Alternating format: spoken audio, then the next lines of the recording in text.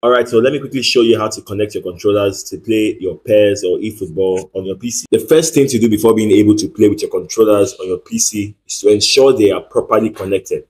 For Ucom controllers, after the connection, ensure that the analog button is enabled. Okay, so now the next step is to launch your settings application.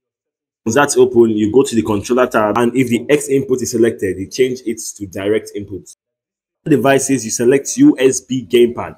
Once you press your controller buttons, you'll notice that they do not correspond. Easy fix: simply hold down the button on your controller and click the corresponding one on the application. Do this for all the mismapped buttons, save it, and then you'll be good to go. Now for the PlayStation 4 controller, it can either be connected wired using the USB cable or wirelessly using Bluetooth. To connect it wirelessly, you first need to open up the settings application on your computer. Done that, then you click on add device under the Bluetooth section. Before going any further, you need to activate your controller's Bluetooth. To do that, you make sure you're holding down the share button and the PlayStation button simultaneously. And after exactly 3 seconds, you notice the light at the top of the controller starts flashing at intervals of 2. And now you can proceed by clicking Bluetooth on the PC, and then a device called wireless controller will pop up.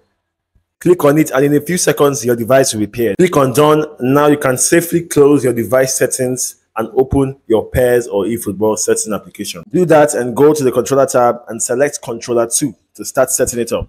Based on the same directions for the Ucom controller, make sure all the buttons and mappings are correct, and then you'll be good to go. If you're looking for a place to get safe, reliable, and affordable PC games, GameFun got you covered. For more information, visit their Instagram tagged in the description.